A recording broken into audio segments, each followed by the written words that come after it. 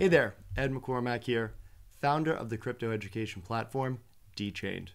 Today's video, we're going to very quickly address one of the most common problems that many viewers face when they're putting a transaction through during peak times of the day and week. And that is, how do I get some of my stalled transactions to just go through? It can be extremely frustrating, especially if you're putting that through and there's an NFT that dropped, or very simply, there's an IDO that's launching at the same time. Ethereum can get just extremely congested, and truthfully, it's a problem that can be easily solved. You just got to know how to do it, and at the same time, know how to do it in a way where you're not overpaying. And that's exactly what we're going to do in this video. I'll show you exactly how to speed things up, and maybe even during the holiday season when you're sitting over a cocktail with friends and family, maybe even impress them and tell them how to do it as well. So we're going to jump into all of that right now. So first thing that you're going to have to do is in Metamask, go to your settings, and in the advanced section, you're going to find the option to turn on advanced gas settings.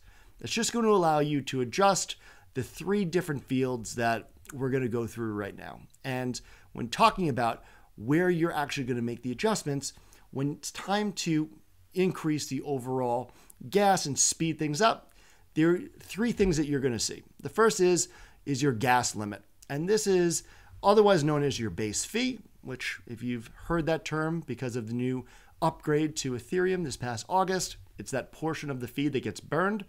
This is just basically the amount of gas that you're going to put in order for the transaction to be added to the blockchain. I won't go through the formula, how it works, because truthfully, once we all got a calculator back in grammar school, you kind of stopped caring about all the manual steps in long division. But it basically is based on how much of the previous block was used and filled. If it wasn't 100% filled, base rate stays the same. If it was, but it wasn't 100%, it goes up slightly. Again, won't go too deep into that. Happy to put out another video to go through it if you feel so inclined to do all the math on every single transaction. The second field that you're going to see is your max priority fee. And this is nothing short of just the tip that you're giving to the miner. So something that's very important, higher the tip, the more incentivized the miner is. So all things considered, you don't want to miss this piece. But the most important field is really the aggregation of the 2 prior, which is your max fee. It's your base fee plus your tip.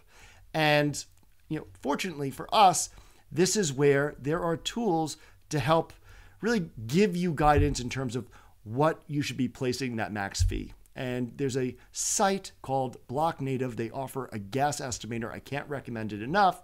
And just using their estimates based on the prior block can help you set a max fee that, if you don't get into this next block, you are pricing yourself in such a way where you are very enticing for the next 6 blocks to pick up. So if you're not picked up right away, odds are you're going to get picked up, within a few seconds. So something that you should have in your arsenal. Bookmark the page. We'll make sure that we put the link in the description. And until next time, happy and safe investing. I'll speak with you soon.